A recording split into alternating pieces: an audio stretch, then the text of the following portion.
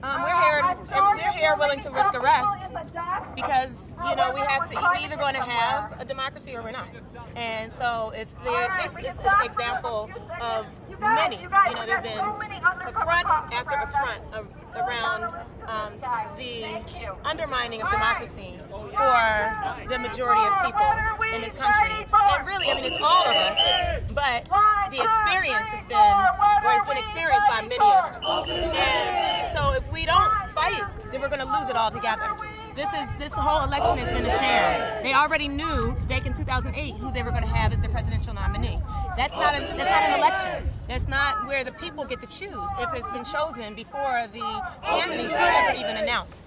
So this is just another example of that, this closed debate where you have two candidates that have the ability to win the presidential election and are not allowed to be on the stage and be presenting themselves and their ideas to the communities, and where every major media outlet is communicating as if there's only two candidates when there really are four candidates that could win this election. Speak about the power of nonviolent civil disobedience to forward the cause here today.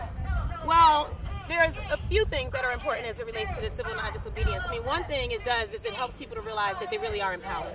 Because, you know, we're standing together, and the power of our numbers is experienced, it's being felt. So it empowers individuals in their lives even when they move out of this situation.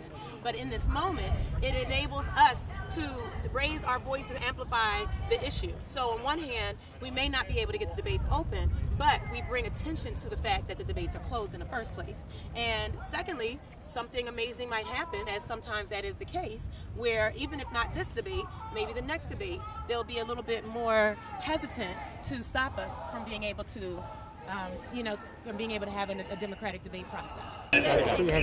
What's your name? I'm YahNé Ndgo. I'm a surrogate of Jill Stein.